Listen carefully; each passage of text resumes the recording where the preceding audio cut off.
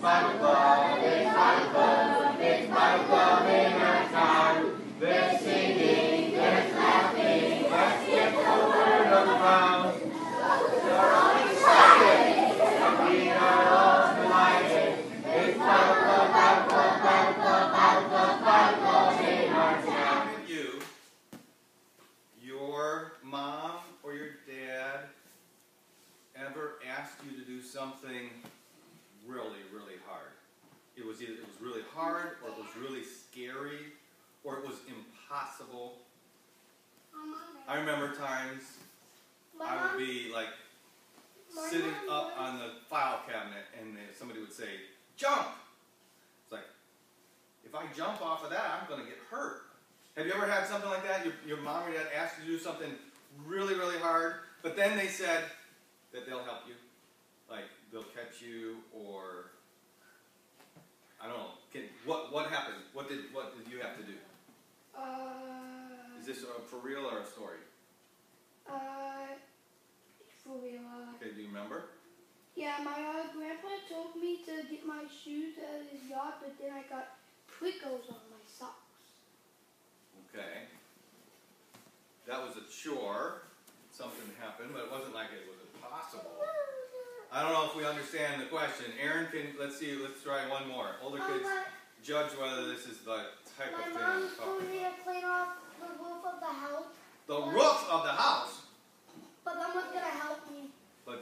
Okay, and did they help you? Did you clean the roof of the house off? It was scary. I'll bet. But she was there to help. My house was good too. And it worked. Okay. No more stories.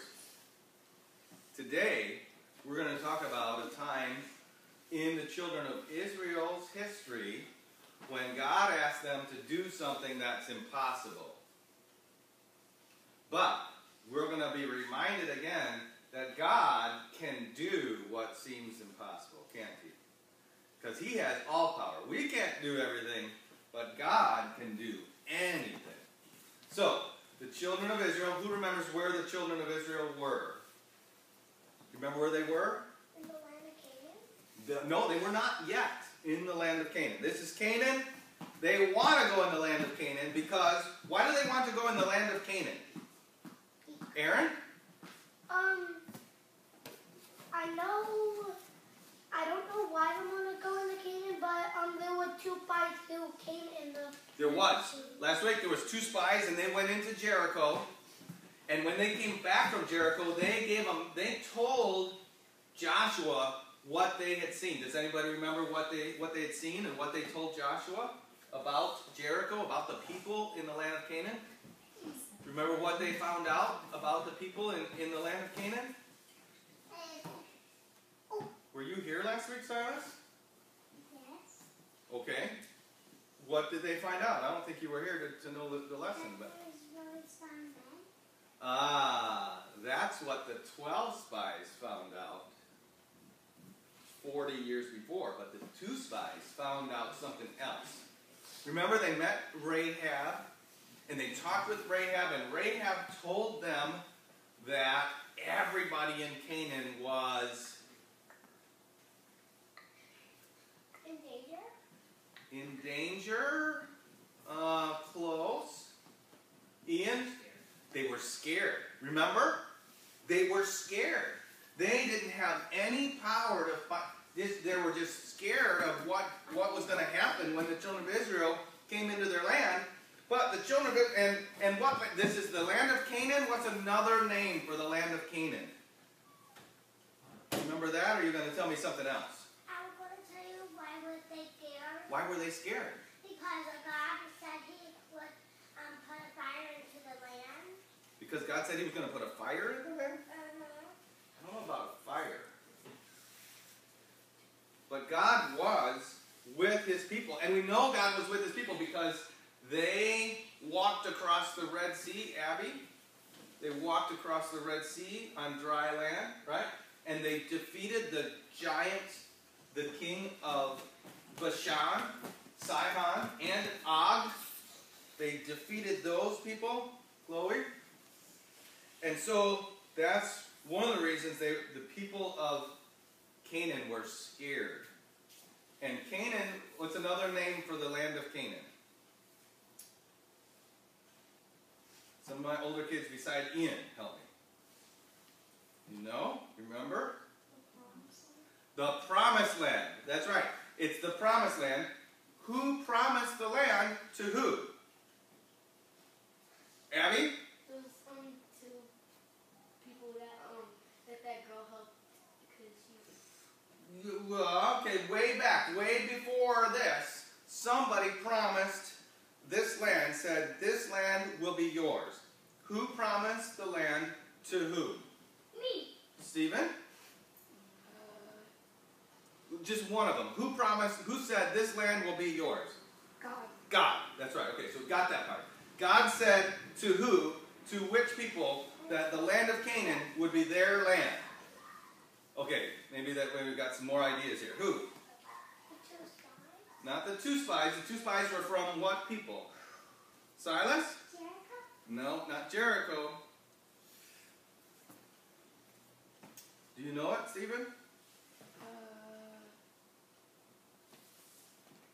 No. No. Okay.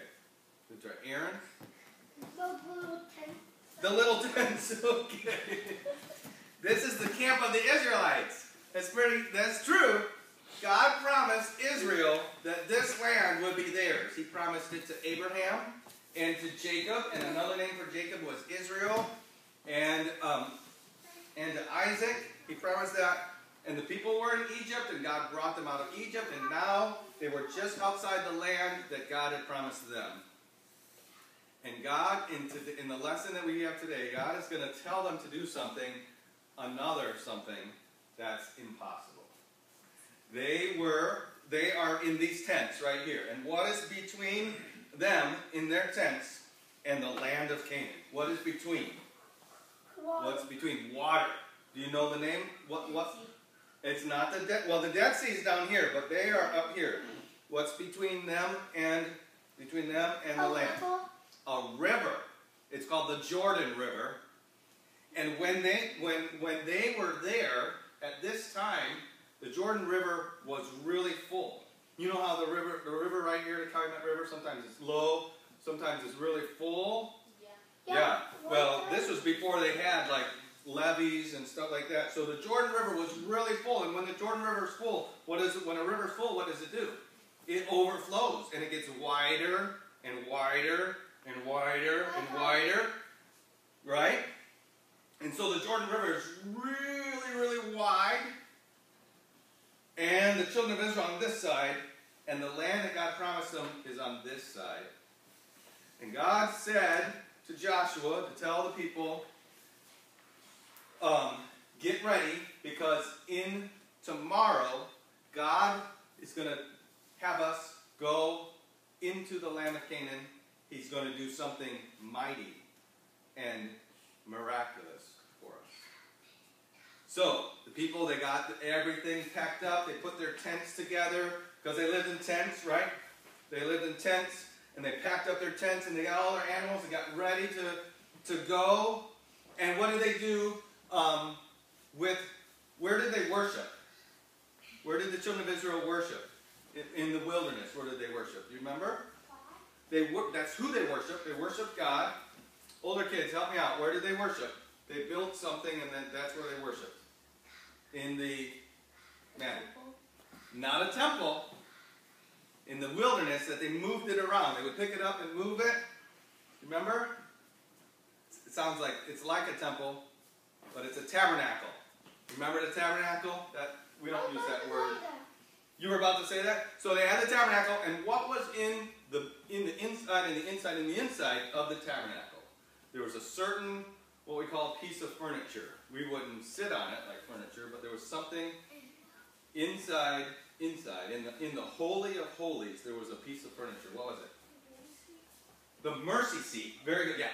And it was the mercy seat, and the mercy seat sat on top of this box that they called the ark, right? The Ark of the Covenant. And the mercy seat's on there. And how did they move the Ark of the Covenant around? When it was time to move it. Do you remember what they would do with it? How did they move it? Silas. There's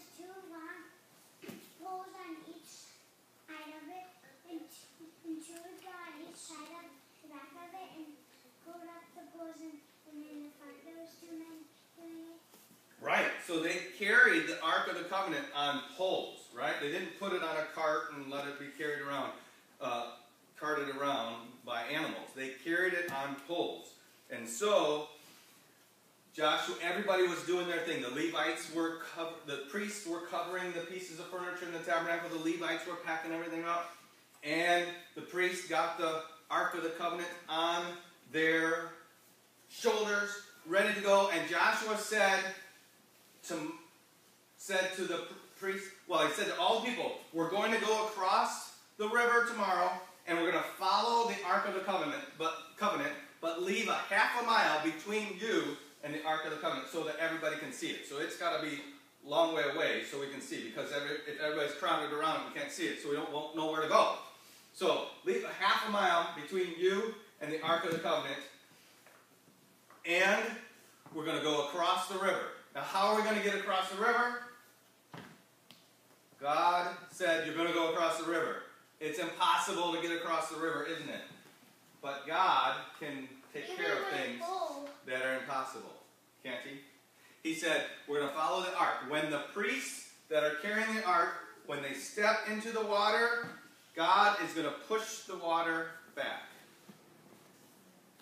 And so, the next day, they took off. All the people are watching, and the priests are carrying the ark, and they're getting close to the water, and they're getting close to the water. Did anything change?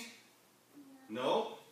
The water's just going by, and it's a long way across the water, and it's going fast. It's going by, and it's going by, and it's going by, and the priests are walking up to the water. Did anything change? But then the priests put their foot right in the water, and I don't even think their feet got wet. Because as soon as they stepped into the water, what happened? What God said was going to happen. All the water was rolled back like you would roll up a sleeping bag almost. It was rolled back for a long way. In fact, the Bible tells us the places where there was no water, where there used to be a river, was 16 miles long. You know how far 16 miles is? Some of your older ones, think about it. It's right here. We are 6 miles, only 6 miles from Illinois. Okay? So what are the 16 miles to Portage? You know where Portage is, your older ones? So the river was rolled back for 16 miles, and the priests went out and stood in the middle of the river, but there was no river. They stood in the middle of what was the river, and the people of Israel walked across the river, and they walked. Do you think they walked through puddles of water? No. Do you think they walked through slime pits of water? No. What do you think they walked on? Maritza? Water.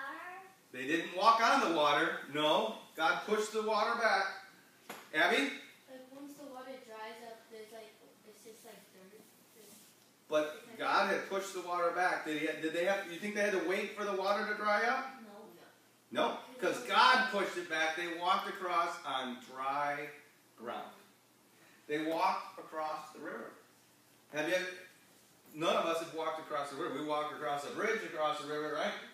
But God pushed the water back for 16 miles, and all 2 million people and their animals walked across the river while the priests stood in the middle of the river. Now, before they walked across, Joshua called 12 men to him.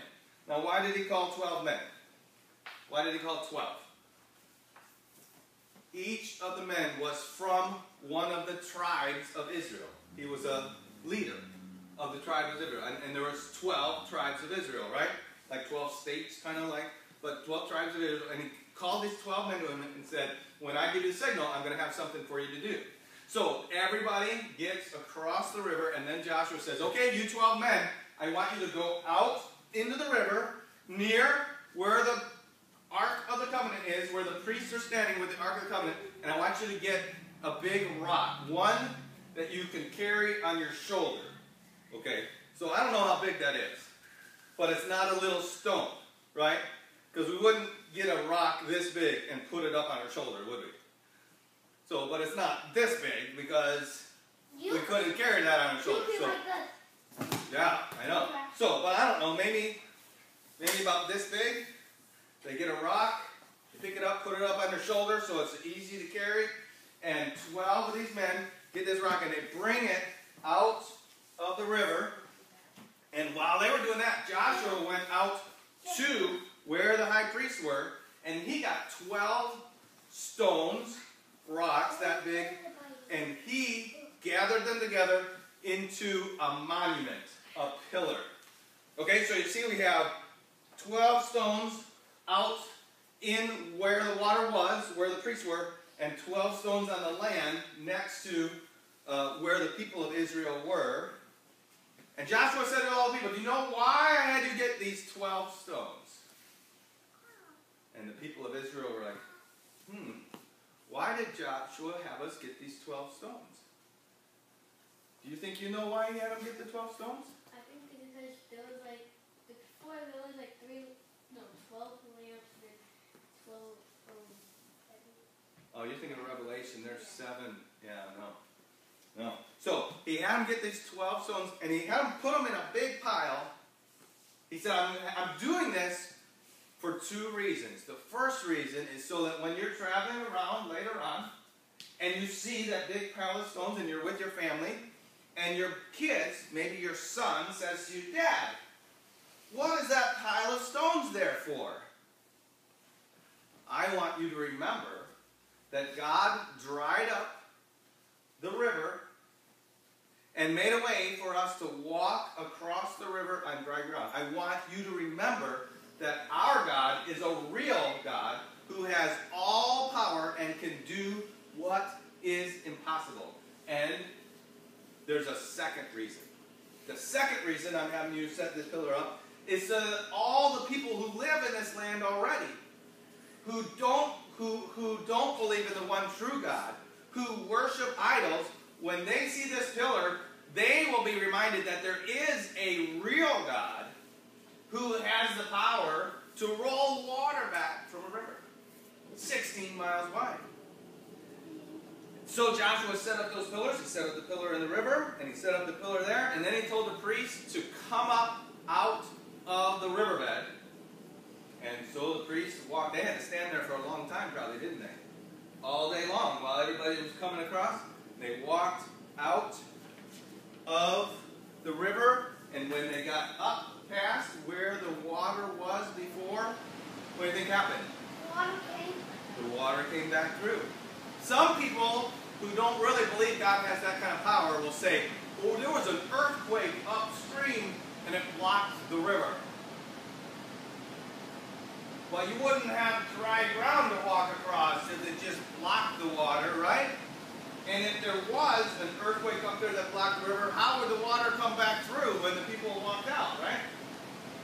You know, we don't have to try to say that, you know, nature did this thing, right? It wasn't nature that dried the water up and filled the river back up. It was, who was it? It was God. God dried it up, let them go across, and when the priests came out, God let the water come back through. Now, why does the Bible tell us this story? Why does the Bible tell us about this? I'm going to tell you a hint. It's kind of the same reason that Joshua set up these pillars. Why did Joshua set up the pillars? So that the Israelites would know, would remember. So the Israelites would remember what God had done. Because when Joshua's great-grandchildren or great-great-great-grandchildren come around and Joshua's dead, but they see that pillar, hopefully, what? Joshua's son would tell his son, and then his son would tell his son, and every time a family would go by that pillar, they would say, see that pillar? That reminds us that this river, God dried it up. And our forefathers Our grandfathers walked across on dry ground. So that's some of the same reason that this story is in the Bible for us today. Do we need to walk across the Calumet River? No. But sometimes God asks us to do things and we think, I'm scared. Or, how am I going to do that? Aaron? Jackson? We might say, I don't know what to do, or I don't know how I'm going to do that. And we should remember that God helped his people in the past. He'd tell them to do something, and then he made it so it was possible to do it. We know that by reading the Bible, right? Lots of things in the Bible, not just this story. And these stories are in the Bible to help us do what we're supposed to do. And these stories are in the Bible so we can tell people who don't believe in God. There might be people who don't believe in God in the world. Is there people that don't believe in God in the world? Yes. And they might say, well, I don't even believe the Bible. But the Bible is given to us to help us do what's right, and it's given to the world so that people who read the Bible say, if God can do that, he must be greater and more powerful than anybody here on the earth, and I think I ought to believe in him, right? I ought to believe what he says. And so we have the Bible, and we find that God is faithful. The word faithful means that he does what he says, right? He keeps his promises. He said, go across the river, and even though it seemed impossible, he made it so that he helped them across the river, didn't he? And so when God tells us to do something, how does God tell us to do something? Does he speak from heaven like, Ian? Is that God's voice? No. How does Ian, or how does Cody, or how does Haley, or how does Kaylee, or how does Maddie, or how does Maritza, or how does Jackson, or how do any of you hear God's voice? Do you hear it with your ear? No, but how do we hear God's voice? Through the Bible. When we read the Bible, we can say, oh, that's to me, right? The Bible is written for each of us. It's written for Ian, but that doesn't mean it's not written for me. It's written for me, but that doesn't mean it's not written for you. We read the Bible and it says, to do something, we say, wow, that's hard. How can I do what the Bible tells me to do? God promises he is faithful. He will help us do what he has told us to do. Just like he helped the children of Israel get across the river. He said, go across the river. And so when they obeyed, he helped them get across the river, didn't he? And God helps us the same way. Every week we say, we thank God that he's given us his word, and we thank God that in the Bible is everything we need to, if we read and understand the Bible, and then do it, we can have a peaceful and joyful life. We might have trouble, we might have hard times, but we can still have peace in our heart and joy in our heart if we're doing what God tells us. And God tells us what to do in the Bible. It's up to us to do what God wants us to do, isn't it? And if it seems impossible, we should remember this story along with so many other things in the Bible that remind us that even if it seems impossible, God can do what seems impossible, can't he? Let's say that together. God can do what seems impossible. Let's try that again because God can do what seems impossible. It might be impossible to us, but it only seems impossible because God, say it with me, can do what seems impossible.